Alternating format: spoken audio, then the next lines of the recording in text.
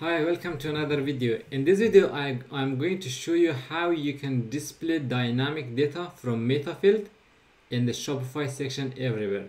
So this is one of the coolest feature. Without touching your code, you can display dynamic data from meta field inside the section everywhere in Shopify Store 2.0. So let's see how we can do this one.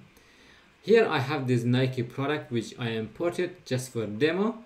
The thing is, it has a lot of description in here. What I want to do is I want to display more feature or more benefit inside a meta field, and then I will display it at the bottom of the page. If someone scroll down, I want to display it up there instead of here.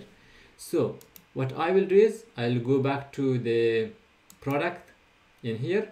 First I will find my product, which is this Nike product, and this is the benefit that we have here.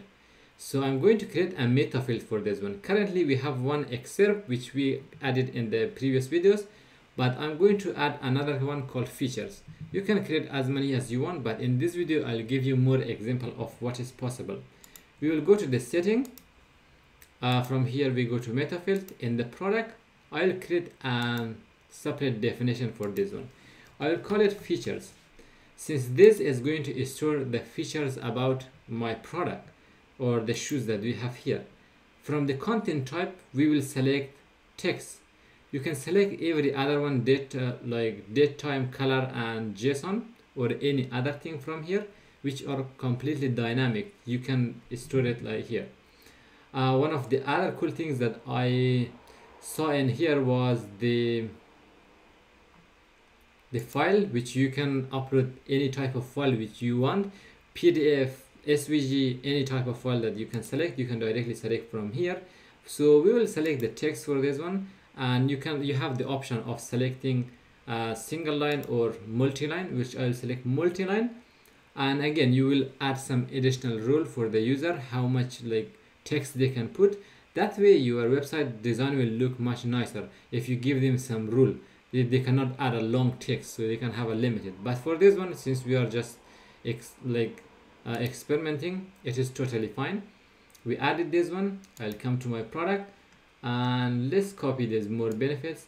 I will just cut everything from here, and you can see we copy everything. I'll save it, and this time it should load the new meta field in here. When you click view all, this is the feature. Now if I open feature, it does not have the WYSIWYG editor. That is one of the missing part. I wish it has those WYSIWYG editor where you can make the product list, link, or any other design. But if you put we copied the HTML, and if you paste the HTML in here, it is not going to look really nice. So what I will do is I'll come back here. The thing is, if I preview this, let's see if it has still those information. Yes, it does. I'm going to just copy this text here.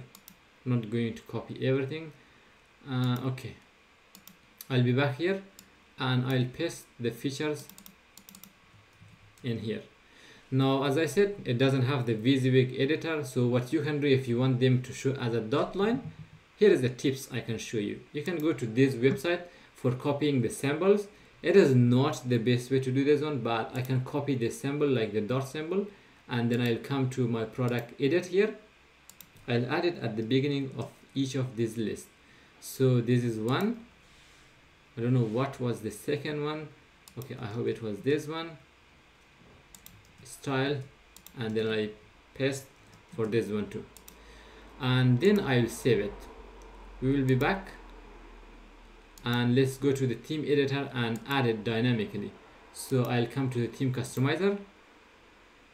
We will add a section. We will use the text with image, and the data for this one should be dynamic. As I said, we will just pick a random color. This is not the feature of this product. This should be small. So the heading, you can of course connect the heading to a meta field from here, insert dynamic source, but I'll put this one as features. And for the text that we have here, I want the text to be dynamic. So you have to remove everything you have here. Click this database icon, which lets you select a meta field. Now these are the meta fields that we have here, features. You can add more meta fields, title, vendor, they are the product data. I'll pick the features, insert it, and yeah, here is what you can see. This is the data which is coming from meta field, and it will be dynamic depending on which product you are, which makes a lot of development features easy. You can see it is here. This is also showing here, and if I save it, as I said, it is very buggy. Why is it showing here? I didn't add it for you. Yeah, it is gone now. Okay, fine, it saved it and it is working just fine. Now if you are creating a product and your product has a feature meta field, this data will be different based on the template you are. So yeah, that's it for the dynamic source in Store 2.0. I hope it has been informative. Thank you for watching, and I will see you in the next video.